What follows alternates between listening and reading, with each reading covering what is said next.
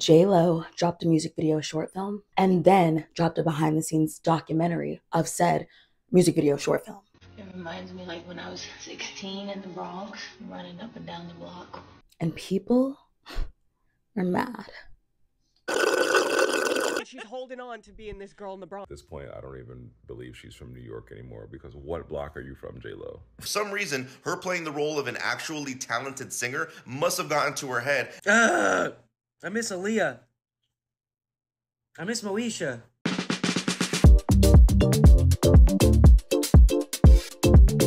My name's Elisa. If you've never met me, my name's Elisa. As of late, we have been marrying the topic of entertainment and drama, and I'm not gonna lie to you guys. I like it over here.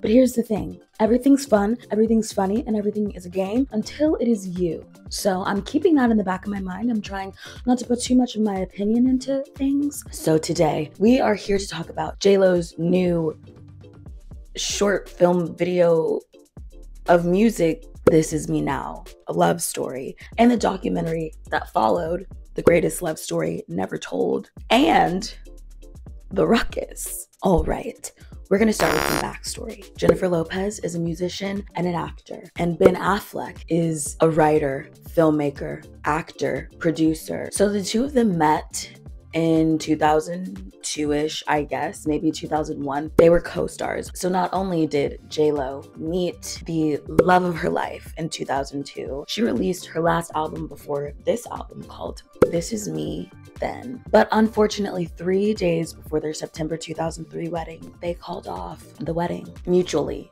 Jennifer Lopez was married to someone named Chris Judd from 2001 to 2003. Now, I don't know what the timeline of things are. You know, in Hollywood, there is a lot of blurred lines when it comes to that. And you know what? Another thing I want to share, that man Ben, he loves a gin. He loves a gin. So Ben and Jen broke up before their marriage, and they both continued on with other relationships in that time. But July 16th, 2022, 20 years later, Ben and Jen, they hear those wedding bells ringing, and they actually go up to the chapel and they do something about it. And I remember when they got married, everybody's talking about how in love they are. And this was the talk of the town, their relationship, which had been the case in 2002, and that had also been an issue.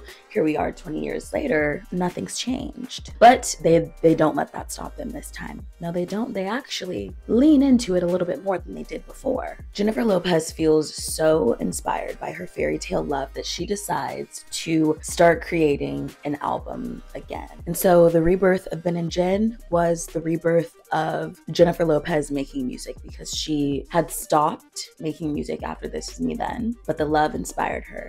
So this is her now. This Is Me Now, a love story.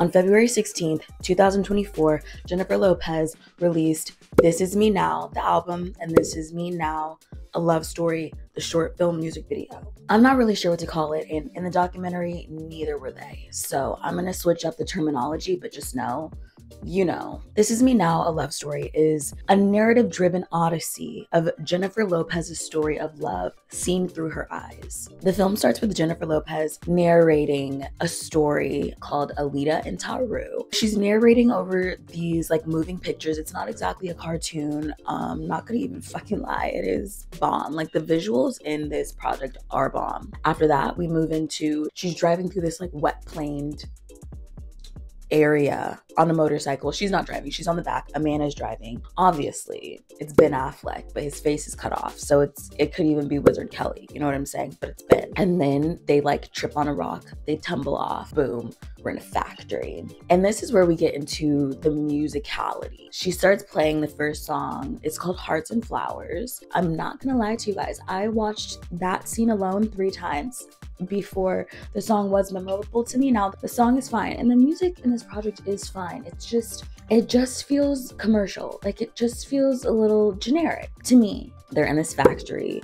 The choreography is good. The visuals are good. They're on a break and then they're called into work, and then this heart is about to explode, but that's the whole factory keeping it together. And then everybody has to evacuate, but she goes inside of the flower to try to make it work. Boom. We're in her therapist's office with Fat Joe. Now, I did watch this film a couple times, and it was a little bit unclear. She's talking about how this is a recurring dream that she keeps having, and he's like, this started after your heartbreak? We transition to the next scene where they're in a glass house. Her and the new guy, they get into a fight and they're wearing ropes and they're like tethered together. This song is called Rebound. It makes a lot of sense. Like, I think the flow of this project goes together really well. They're like fighting and they're making up, but they're tethered together. And then once it just gets a little bit too abusive, she cuts the tether, she runs out, the glass house breaks, and she has a friend there to pick her up. Honestly, I get all that. The only part I didn't really get is why there were like multiple people, unless this is supposed to be some sort of apartment complex, which was just a little bit unclear. There were multiple people tethered together having their own relationships. But next, we're getting into my favorite scene, the scene of the Zodiacal Council. And this is where we have cameos from Keke Palmer, Jane Fonda, Jennifer Lewis, Post Malone, Trevor Noah, Jay Shetty, Kim Petras, Sofia Vergara, Saad Guru. Like, I really hope I don't miss anybody, but I loved seeing all their faces. They're trying to guide her in her life, but obviously they can't get invested because they live up in the stars and this is like human shit going on down here. So they're talking about her. They realize she got engaged, and then boom, we get into the wedding scene. She gets married to somebody. She's so happy. Her friends are there. They're just like, I give it 366 days. Like, and then they're getting divorced. They were talking shit behind her back. Not shit, but they were just talking like friend shit. The thing I like about this scene is like, it is a musical number.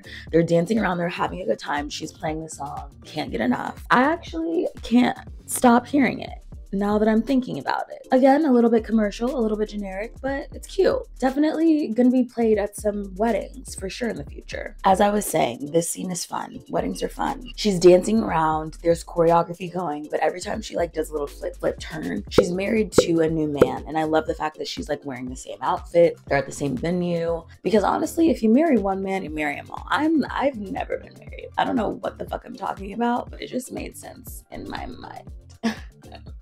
Anyway, I think it was very clever. Right after that, we are back in the therapist's office with Fat Joe and the husbands. She is switching between each of them. They all have these therapy sessions with her therapist. But honestly, you kind of morph into the person that you're with anyway, so they may as well be there. And she ends up divorcing them all.